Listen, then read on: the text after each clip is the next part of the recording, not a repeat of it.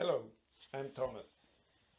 In this video, leaned on my script of the OMI competition 2018, I show you a possibility how the trombone can be adapted for one-handed playing and how people with upper limb disability could manage the instrument in an almost usual way.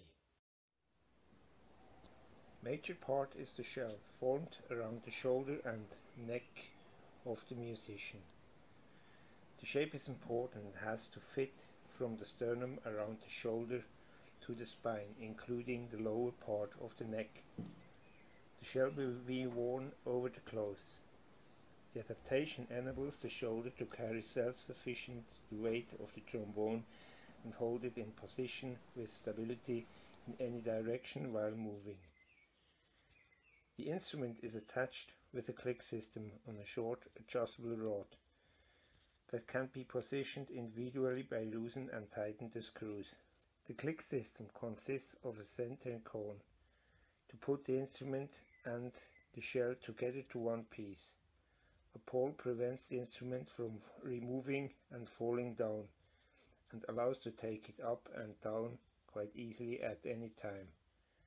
This allows a certain mobility and usual handling while playing.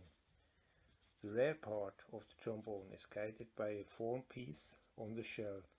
Therefore, it cannot rotate in the centering cone, and the form piece can be used as contact for the electric control system to manage the quart valve by a magnetic coil. With this adaptation, the trombone can be played with all its altered positions, from high registers down to the pedal tones, including the 7th position.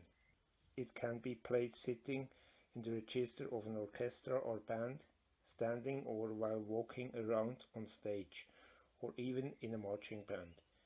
The whole handling and playability is almost as usual, as shown in the following sequences of practicing and rehearsals.